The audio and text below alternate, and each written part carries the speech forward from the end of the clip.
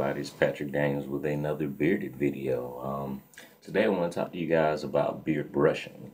Um, what I noticed for me is that you of course don't want to beard brush too roughly or abruptly, but one of the things that you do want to do is constantly be training. You want to give attention to those places that need some attention.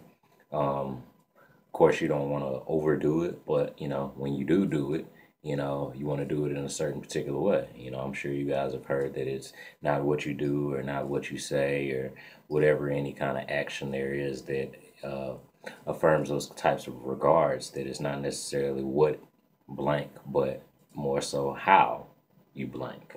You know what I mean? So, with that being said, I know you guys are really knowledgeable about the fact that I've been doing some beard braiding lately.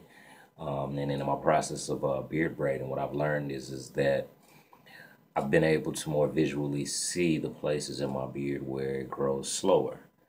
The beard all grows, I'm sure you've heard it, at different rates for every single part.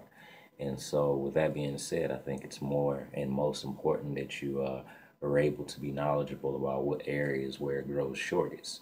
So, number one, locate where the hair grows shortest first, and then when it comes into contact with how I recommend that you beard brush, I would start in those areas. Like for me, this area right here, and I don't brush with the brush flat.